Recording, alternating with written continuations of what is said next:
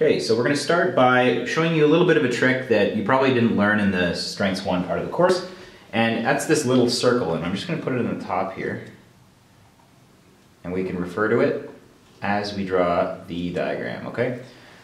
So if you want to remember how to draw this, or just memorize it, it will be useful for you.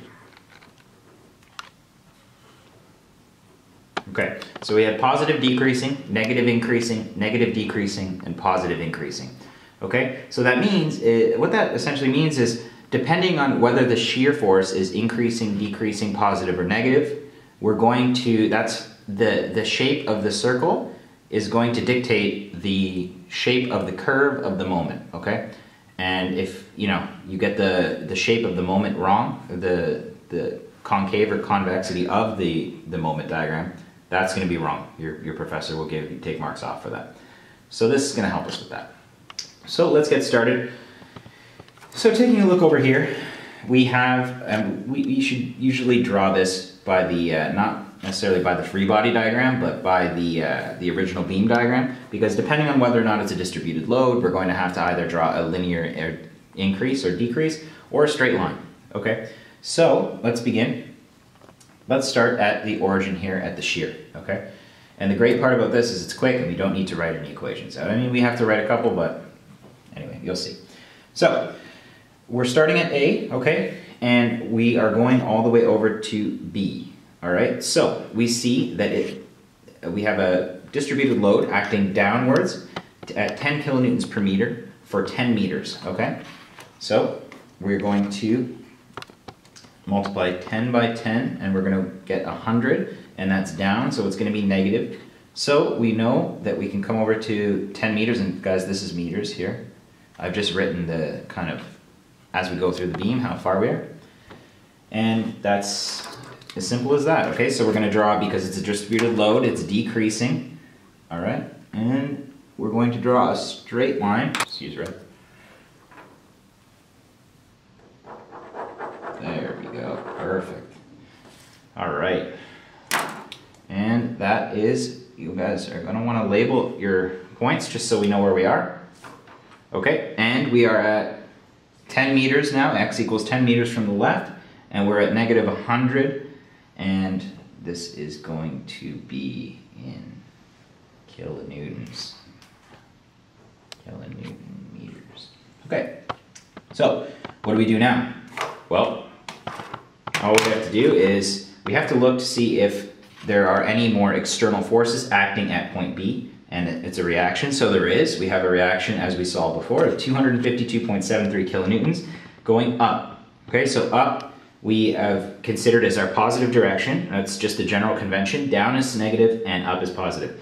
So what do we do here? We go to negative 100 and we simply add 252.73 to that, and whatever we get is where we're going to continue our shear diagram from. As simple as that. So we're going to do 100 plus 252.73, and we're going to end up at 152.73. Okay? Simple, right? Much easier than writing out all those equations and having to, spend 30-40 minutes on it.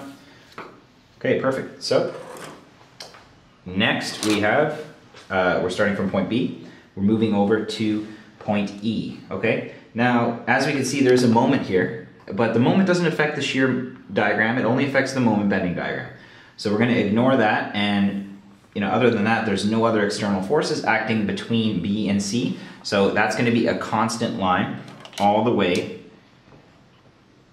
to point C. Okay, and it's the same value, it doesn't change, negative 152.73, okay? And that's where these lines really come into hand, you guys, these lines here that I've drawn. It helps you keep everything to scale, and I'll show you a couple of reasons why that's important shortly. Okay, so now this is not necessarily the tricky part, but this is about as tricky as it gets for the shear diagram. They're actually fairly easy. Is we are going to now, sorry, why did I write negative here? That should be a positive. Sorry about that, guys. All right, so now we're at positive 152.73 kilonewtons, and from C to D, okay, what do we have? We have a distributed load acting downwards in the negative direction, okay?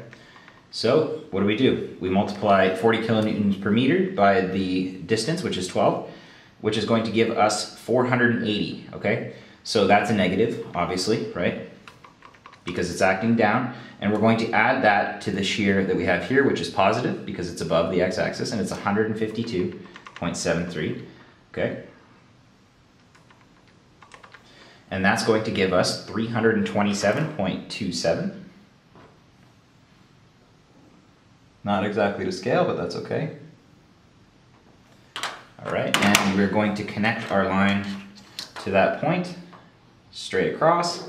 And as a general check, obviously it has to go back to 0, otherwise the beam would be moving around, and that's unacceptable. The moment and the bending diagrams always have to go back to 0. And as we can see, our reaction at D is 327.27 kilonewtons. So that's going to take us up to 0, okay? And if you want to make it look nice, we can draw some lines in here with these symbols.